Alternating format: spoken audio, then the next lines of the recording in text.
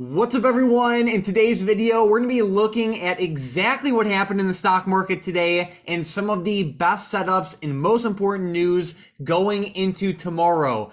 Tom, I'll tell you, some stocks just really crushed it today, especially Intel. This stock is actually on pace for its best month in 22 years. The stock is just soaring to the upside. It's up nearly 8% today. So, we're definitely going to cover this one. And also, towards the end of the video, we have a $1.2 million trade you guys won't want to miss. So make sure to stick with us all the way towards the end. But with that being said, let's get right into it. Yeah, I will say, Mike, the SPY actually broke out this morning in a huge way above that key trend line that we were watching over the past few days. And we actually ended up getting up above $400 at the end of the day. I could not believe that we ended up having that big support break after all the bad news with banks and everything like that we've been having come in lately. But a lot of the tech stocks in the market today obviously kept us very high. If we go down here, the chip stocks had a very nice day. Intel, like you said, led the way, and Micron killed it last night in after hours. Ended up going up 7% with those earnings. Apple had a good day. Nvidia was in the green. Now, we did have some healthcare stocks kind of just do whatever, but the banks were recovering. Even energy plays and Amazon kept going. So very nice day in the market overall. I'll take the positive movement back up. And it's very nice to see a lot of these continuations starting to happen here, especially out of some of these bigger stocks like Apple, Microsoft, and Tesla, which had amazing days. It seems like Tesla might be trying to go retest $200 here in the short term. Uh-oh. Yeah, and speaking of like major levels, SPY, it just ripped right above that $400 resistance. Initially, it struggled earlier in the day, but, as we got closer to market close, it just ripped right through it. And I'll tell you, like, there was a lot of strength today. Yeah, there was. It was insane to see the market come in and be that positive, and there wasn't really necessarily like one big piece of information or anything like that that came out that really surprised anything. I think it was just a lot of stocks starting to come back up off of the recent dip. Like, for example, if we go look at Apple or Nvidia or AMD or any of these big tech stocks over the past 5 trading days or so, they've all been kind of consolidating here and just like waiting for a push back up. And it was just finally a nice breakout back to the upside there. And we got some nice support bounces. And what I really like to see is if we go to the daily chart of the SPY, we can actually see that there's a very nice bounce going on that long-term trend line. And I would say that today with this movement back up, it's almost like a nice confirmation that we might go on a nice uptrend, at least maybe up to 407 or 408 over the next week or so. Obviously, nothing's set in stone. Something could always change if some crazy news comes out, but I love that bounce off this trend line. It's been crucial over the past couple years. Yeah, and looking at SPY, what would you say are like the main levels to watch for, that might stop a potential uptrend? Yeah, so obviously $400 is huge, but last week we actually broke above 400 and got all the way up to 402, which was a very big level up there at those highs. Honestly, I'm going to watch those highs around 402 to 402.50. If we can start to break out above that high, I think that could be even more of a run come over the next few days, but we could end up slowing down right there. If we don't slow down there, I think that we're pretty good up to 407 or 406, 405, somewhere up in that range, maybe get a nice 3-point jump at least. But that is a big resistance. The big thought that I keep having, though, is that last week we actually had a lot of volatility with the FOMC meeting and Powell. That's part of what pushed us up through there, and that's also what made it fake out. So I'm kind of thinking that this time we might not get that big fake out because we don't have as crazy of an event, although we do have GDP numbers tomorrow. Yeah, so tell us more. What are the main events for tomorrow?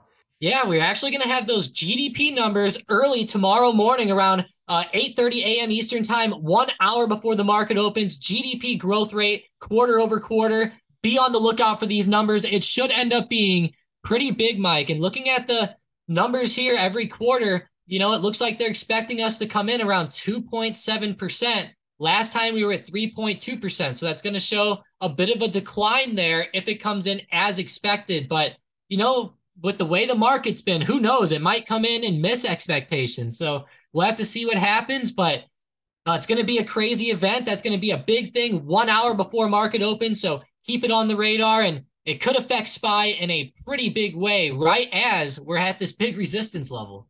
Alrighty. Well, with that being said, I want to talk about some setups for tomorrow. Over the past day or so, earnings has been pretty influential. As you talked about in the beginning of the video, we had Micron, ticker symbol MU, blast to the upside. We can see they reported yesterday in after hours. And, going throughout the rest of the week, there's not really too many crazy earnings, but MU really set the tone not only for MU, of course, but also Intel, and how the stock is, ripping to the upside. But what's also worth noting is that, a lot of times, like, even though there are not a ton of other earnings releases coming out throughout the rest of the week, that does not mean there is no opportunity to trade off of earnings. For example, a stock I'm watching pretty closely is CCL, Carnival Cruise Lines. This stock actually reported earnings earlier this week, and now they're just continuing to run up off of that. So I'm looking at CCL to the upside over the next couple days. They're in like I guess you could say a post-earnings continuation setup, and the price action has been really good over the past week, and it definitely has a lot of momentum to the upside.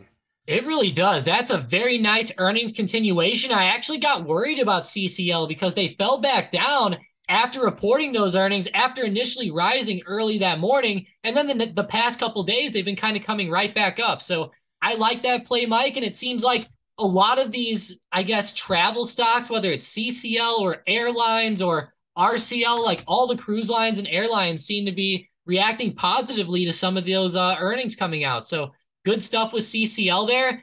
You're talking about CCL. I'm going to go with CCJ again. This is the third day in a row that I've called out CCJ, and it's had some pretty nice moves every single day that we've looked at it. So yesterday I called it out above like 25.40 to 25.50. Had a very nice break this morning. Ended up popping all the way up to 26.20 after confirming off that level right at market open. So pretty nice move with CCJ. If we can get above 26.20 tomorrow, the high of day today, I will watch it once again for another move up. I don't know what's up with these energy stocks, Mike, but CCJ's blasting. Even ZOM and Oxy are kind of following all the other stocks in the market up. Uh-oh. And then another stock I'm watching is Zoom. You guys know I talk about this stock all the time.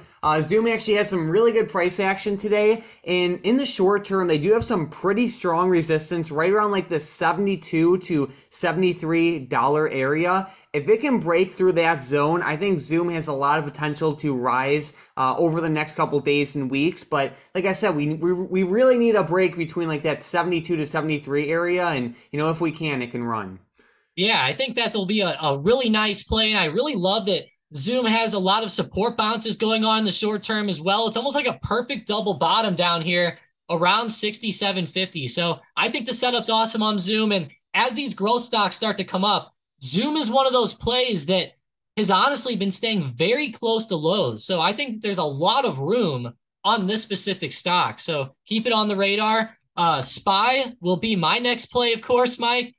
I just can't discount SPY right now. With that big bounce on the daily chart, I think it's honestly worth looking at this even over some individual plays. So I'll definitely be watching the SPY, the S&P 500, even QQQ over the next few days could be awesome. But if we get above that huge 402 resistance that I talked about earlier in the video, I think this could end up being a tremendous possible breakout. And if this breaks out, I think a bunch of other stocks could push up, like the ones we talked about, like Zoom, CCJ, but more specifically, even maybe some of the bank stocks. And, Microsoft and Apple might go on nice continuations too. Even Microsoft is at key resistance around 282. Yeah.